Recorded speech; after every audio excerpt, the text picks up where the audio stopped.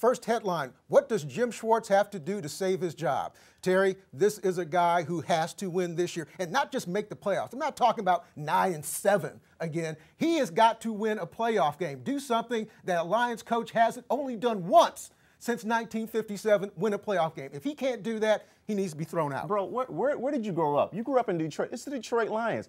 All he has to do is win 7, 8, 9 games to keep his job if that's the issue, because the Lions don't want to fire a coach. They love Jim Schwartz. He's nice and fiery, even though he makes mistakes. But I do agree with you. If he doesn't make the playoffs, he should be booted out. But it's the Detroit Lions. Win a playoff game, not just get there. This is why Detroit Lions fans accept mediocrity. This is why you're never going to see a Super Bowl here in this town, I believe. All right, issue 2 is Reggie Bush. Now, he's the hot and flashy running back they brought in. He's got all the speed of Javid Best, and he's supposed to make this offense better. But let me tell you something. You still don't have an offensive line. Matthew Stafford makes huge mistakes.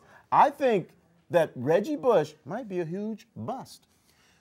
Boy, I hate agreeing with you. Yeah, sometimes. right, my man. There you go. I hate doing that. You know what? He's not Javid Best. Even in Reggie Bush's best days in the NFL, he wasn't as fast as Javid Best. And T, remember when those Lions were 5-0 at the start of the 2011 season? Javid Best offered those explosive plays. Reggie Bush is not going to be able to do that. He's an upgrade, but I kind of lean towards him. It might be a bust. Even in Miami, Reggie Bush did not take the pill over into the end zone.